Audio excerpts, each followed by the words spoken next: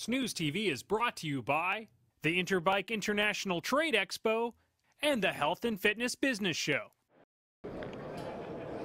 Hi, I'm Therese Iknoian here with Trends and Topics, and we're talking to John Baudhuin about the fitness technology and how it's entering all of the equipment. We're taking another look in this continuing series.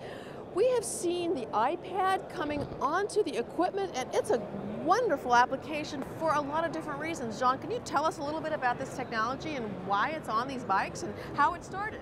Well, you know, the great thing about both the iPod Touch, the iPad, is that so many consumers now, this is part of their life.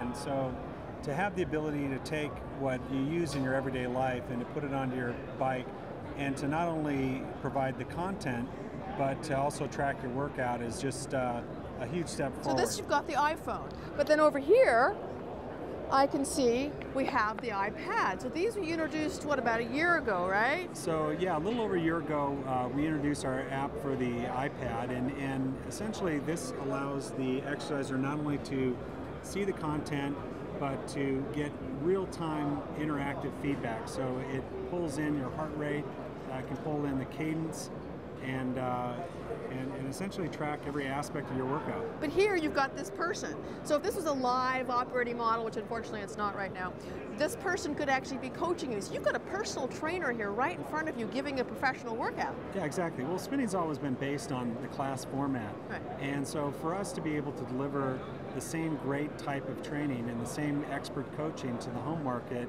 is really something that the technology just wasn't there. And now that it is, consumers at home can get the same great coaching that they would get going to a club.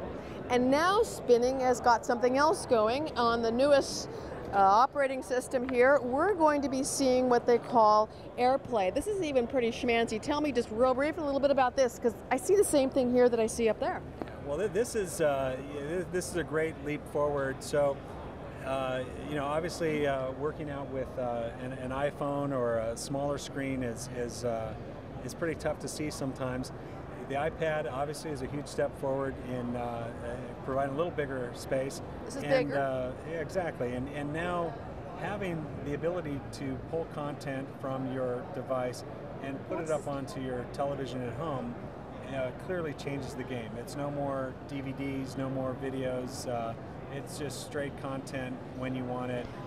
Meaning that if someone has the iPhone and the app, they can also project that up there, so they really don't have to look at a little tiny screen either. Yeah, exactly. So it really eliminates the need to have, you know, even an iPad. If you have an iPhone, you can stream it straight onto your TV. So huge step forward. Sounds to me like this, as John says, is a huge step forward as we take another look at technology and how it's coming into equipment, and spinning, of course, is using this intimate educational opportunity.